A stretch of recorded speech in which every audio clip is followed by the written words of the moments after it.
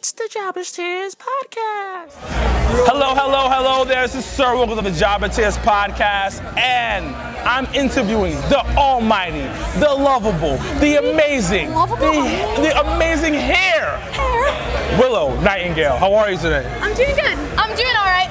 The hair is a little less than amazing. You know, after you wrestle, it goes like, but it's holding up there. It's the stuff of magic. So we try. Thank you for the interview. It's literally right after your match. Yeah. You killed that gauntlet match. Thank you. Unfortunately, I did not win. You and Kira Hogan had an amazing match as well. That I did win. I did win that one. That's cool. Thank you. So, how long have you been in wrestling? I've been wrestling for about 3 years or so now. Okay. I made my debut in February 2015 over at NYWC. That's my home promotion. Okay. So, that's fun. It's been a journey since then. How did it feel?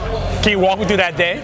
Like my first? Like your first day, yeah. My first match, everyone said I looked like I was going to vomit, which honestly, not too much has changed. I get like very jittery before my matches, but I think like pre-match, like nerves and jitters is like really what kind of gives you like an edge. It's like, ah, when you get in there.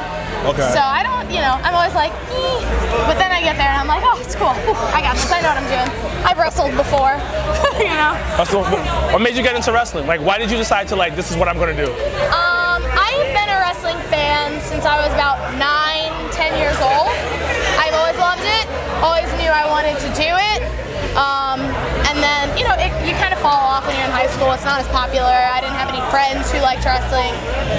But I went away to school, to college for a year. That didn't work out. I fell back in love with wrestling. I was like, well, can't go to school. Might as well friggin' do this thing I love. Gosh darn it, now I'm here. Now explain to me your style of wrestling. Like, if you had to like compare it to anybody in like the majors, who would it be? Or just completely different from everybody else? You're just Willow Nightingale, and you can't compare it to nobody else. I don't think there's any one person who's completely unique, you know? Like, yeah, I'd like to think I'm a very unique character, I do fun stuff, but every single person is like an amalgamation of those who've come before them. Okay. So, I take, you know, little pieces from a lot of different people. When I first started training, I watched Shawn Michaels, Bret Hart, and Mr. Perfect relentlessly. Like, that's all I watched for 6 months, just to get like my execution right, so that I understood matches. You said Shawn Michaels, Mr. Perfect, and Bret Hart. Like, I watched every single like. Who do you think Michaels, is better, Bret Hart or Shawn Michaels? Please say the right person. Please say the right person. So I'm like a big character person. Say it. Come on. Say it. Say it. I'm like a huge Shawn Michaels fan. Yes. That's what I'm talking about. But Bret Hart is amazing. Amazing in the ring. He's phenomenal. I said the Jobbertears are more Owen Hart fans here. Oh, really? Yeah. Yeah, like Nation of Domination? Nation of Domination, Blue Blazer, every Owen Hart. We think Owen Hart's a better brother. Yeah, he's a spunky little one. I like him. Yeah. So you studied them for 6 months. And what was the process after that? After that, I kind of started watching a lot of like wrestling that was around me. Like, I watched matches of places that I wanted to wrestle. Okay. So I watched a lot of Shimmer matches, because that was like when I first started my big goal. I finally hit it last month, and I was like, oh, this is crazy, this is life. So I watched a lot of Shimmer matches. I watched a lot of like Beyond. There wasn't like Women's Wrestling Revolution yet. Okay. But I knew Beyond was like an awesome company. I wanted to work there. They were close enough. Yeah. I watched a lot of Beyond. And just like indies from like around. I've always been, well, I won't say I've always been, but maybe like 2 years or so before I actually started training, I started getting into a lot of women's independent wrestling, which helped me a lot once I got here. I got to know everyone. I was already familiar with people's work. And right now I'm watching a lot of like early mid-2000s women's independent wrestling, just because I think it's important to know like where you came from, who paved the way, and just stuff I want to know more about. Okay, so you had a major injury. Yeah. It's about, what was it, 6 months ago, a year ago? Oh no, well, it's almost like 2 years ago. About 2 years ago, okay. But it kept me out for quite a while. Maybe like 7-8 months I was out. But now my knees are good. How'd you get like over that? Like how'd you? All right, you get injured, and it's a pretty major injury. Do you like say, okay, I'm done with wrestling? Like what made you keep? It definitely crossed my mind a lot. Yeah.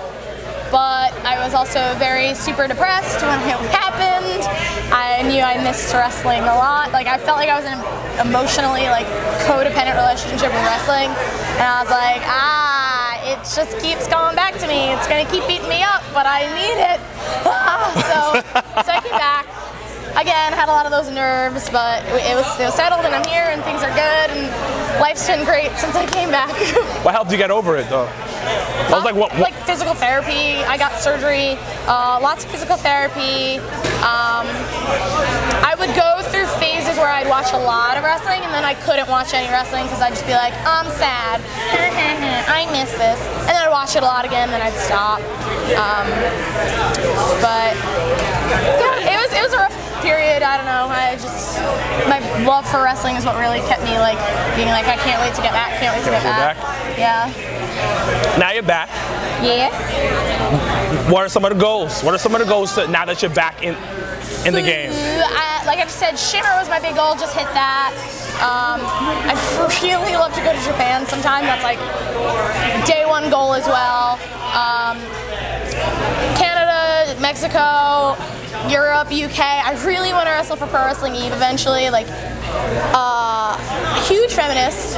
I friggin' Nothing wrong with that. Yeah. So like, the moment I found out about Pro Wrestling Eve, I was like, well, that's where I gotta be someday, and I'll just keep trying to get there eventually one day. Keep working my butt off. Okay. Travel around. That's a big one. Nice. But it was a pleasure having you on the show. Pleasure having you. You're amazing. I wish you so much luck. Interview me. Thank you. And I'll sign off with a little finger microphone. It's the Jobbertear's podcast with the beautiful and amazing and athletic and great hair, Willow Nightingale. Thank you so much for having us. Thank you. It's the Jobbertear's podcast.